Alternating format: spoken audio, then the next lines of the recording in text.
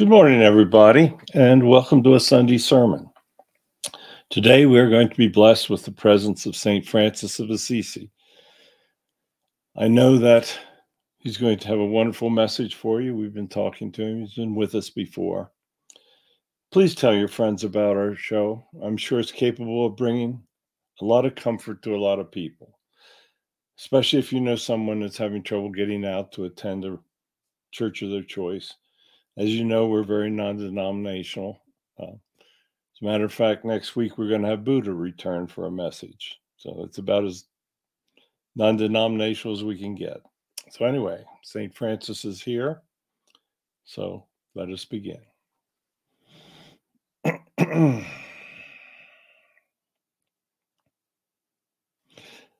Hello, everyone. I hope that all of you out there are enjoying your lives. Now, I know that many of you aren't. Very difficult times right now. But it seems as though man always makes things very difficult. It seems as though that they do things. It seems as though they make life miserable.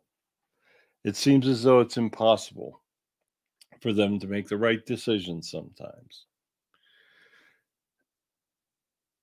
It seems like humans, when they have to make a decision, if the right answer is the right trail, they go on the left trail. But you know why that is? Because many people don't pray for guidance. When you pray for guidance, you'll find out that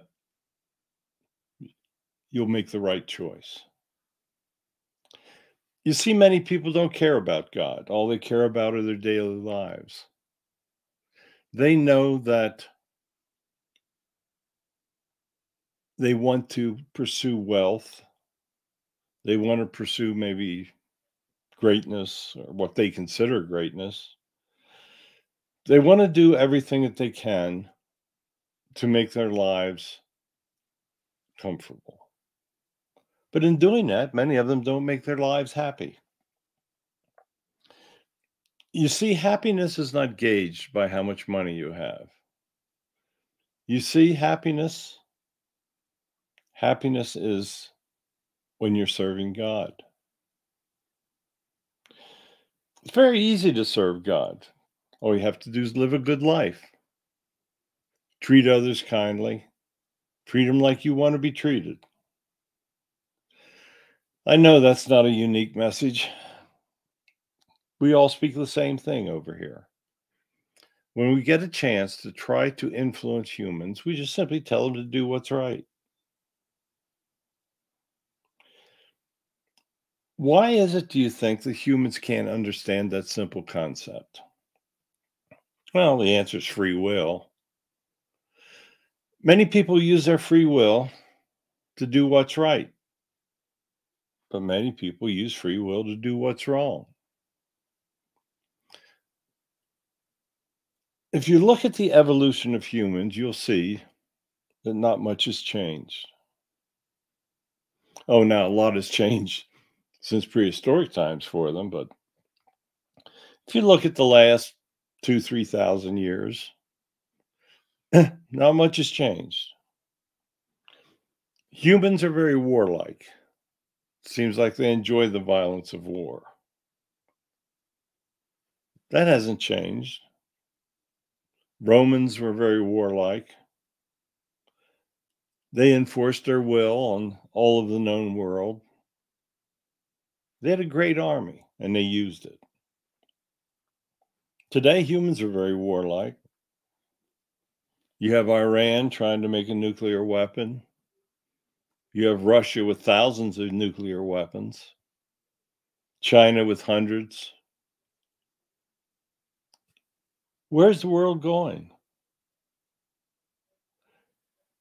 The answer is wherever humans decide they want it to go.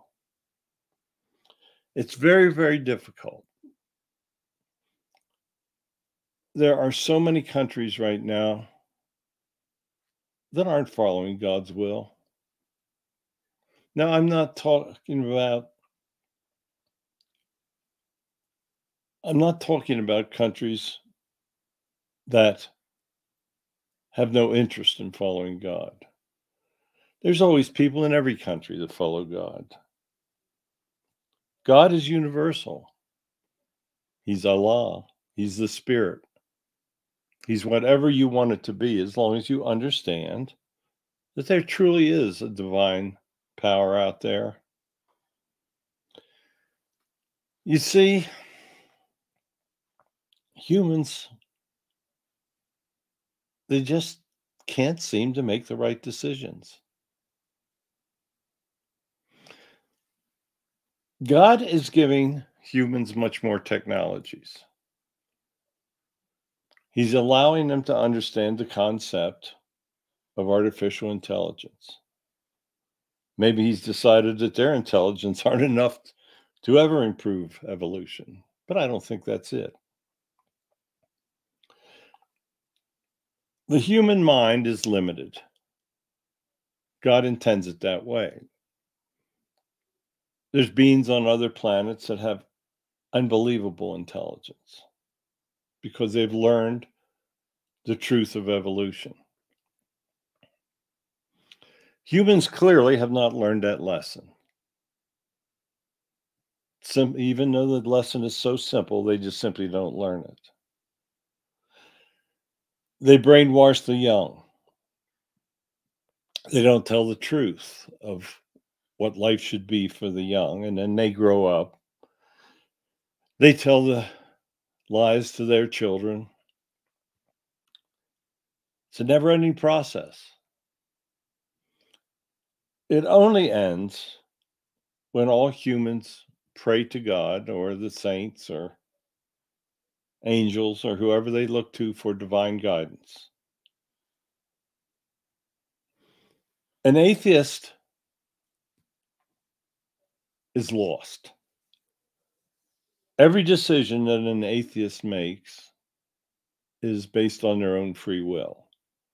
They've already used their free will not to believe in God. So how can their decision making ever improve? There are many that don't care about other lives. Sadly, some of these people are in charge of great countries. We're seeing that in the Ukraine right now. We're so sad as we watch over there. Russia, their leadership has no regard for human life. They're taking their young and they're sending them to be slaughtered. Well, there'll be a lot of them to pay when they come back, but they probably don't think about that. All they care about is their own wealth and comfort.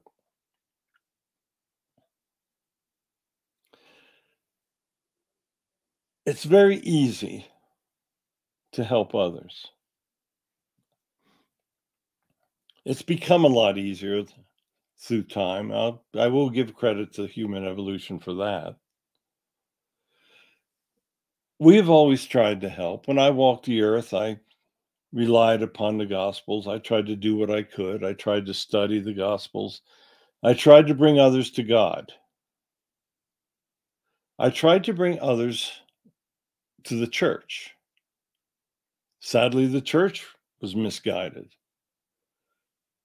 If you look at the early history of the Catholic Church, you'll see terrible things took place because people in the church, the last place you'd expect to see them, there were popes that wanted wealth and power. Things were much different in those days. There were not many choices of religion. You see, it was God's will that there would be new churches arise in his name. He realized that the single church was not accomplishing his will. So he had individuals such as Martin Luther come and break away from the Catholic Church, form the Protestant religion, create religions that would honor his name in different ways. Many of those religions have gone astray. Now there are religions that are more dedicated to raising money and having power than they are to praising God and helping those that need help. So you see what I'm talking about and the way that humans evolve. They succumb to a free will where the decisions are not made by those that serve God, but they are made by the individual who could care less about God. People that don't believe in God, they've got problems. You see people that continuously make bad decisions throughout their lives. In many instances, you don't have to ask whether they believe in God or not because you know they don't. They do not have the benefit of spiritual guidance. Spiritual guidance will never lead you away from God. There are those out there that even worship Satan. They're too stupid to even understand Satan doesn't exist. Evil energies exist, but Satan itself does not. It's a personification of evil energy. People that worship the personification of evil are examples of the lowest type of humans. Not only do they not worship God, they worship something that doesn't exist. Humans. We worry about them. We fear that they're going to self-destruct. We watch the growth of depression in humans. Many people are having trouble coping with what's going on around them. Very difficult times. They read newspapers, listen to the news, they see the slaughter going on in a major war. They worry that some idiot's going to fire a nuclear weapon. They worry that humans can be wiped off the face of the earth, and it is something to worry about. If you base human performance on their histories, they should be depressed. The only way that humans are going to find happiness is to change. They're going to have to understand that only happiness comes when you follow the commandments of God. People, they say they may not be an atheist. They just simply don't know whether to believe or not. Are they blind? Have they ever looked at a baby? Have they ever looked at the beauty of the earth? Can't explain it. Miracles are all around them. If you're listening to these words right now, you're hearing a miracle. Have you ever tried to speak the words of somebody on the other side, let alone a Holy Spirit? Go ahead, try it. You'll find out what a miracle is. We gave Barry the ability, or God gave him that ability, to create a miracle every time he speaks with the Spirit from the other side. He could not do this without God. It's only God that allows it. You see, Barry well understands that. He knows. He knows it's his mission to bring the words of God from the other side of the life veil. He knows that it is his mission in life. Now, he's done many other things, but speaking a miracle, that's what he's supposed to be doing. Tell your friends about these miracles. Make your friends understand that happiness is available for everyone. You can be happy and have discomfort. Everyone has something wrong with them. From the day they are born, they are preparing for their death. What they learn will bring them happiness through their lives, and it will avoid any fear of their time of passing. Because when they pass, they know that they will go to heaven. If they live a good life, they will be judged well, and they will have a wonderful experience in heaven.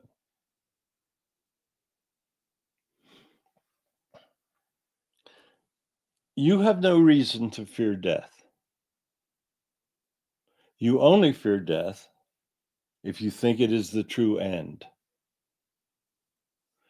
If you think that the decomposition of the body in the grave is the end, you'll never know happiness.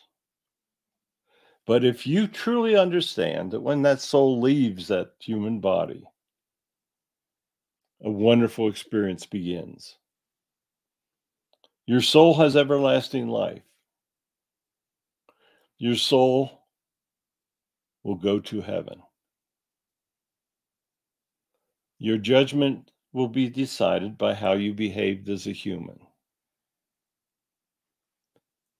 If you simply love others, do the best you can, raise your children well, help others throughout your life, and until your day of passing, do what you can to support others in understanding and believing in God. Don't let the pursuit of wealth, power, don't let the pursuit of that be your undoing. God loves it when he blesses people and they do really well, and then they do what they can to help others. That is when God is as happy as he can be with humans. But God also knows the human frailties. That is why the soul is sent back to be a human as a test. Human lives aren't easy. It's going to be hard, but you can make it as easy as possible. The simple act of believing in God and following his words is the true path to happiness in heaven. I want to thank you for listening. I want to thank you. I want to thank you for telling others. I want to thank you for reading God's words. I want to thank you for many things, but especially thank you for believing in God. Goodbye, and I hope you invite me back again sometime. Thank you very much, Francis. It was a wonderful speech. They all are. We got about 400 videos up on YouTube, so you can hear many of the great souls of the past speak to you. I hope you all have a wonderful Sunday. I hope you always have a wonderful day. Tell others about our messages. I guarantee that those messages will lead you to where you want to go. Goodbye.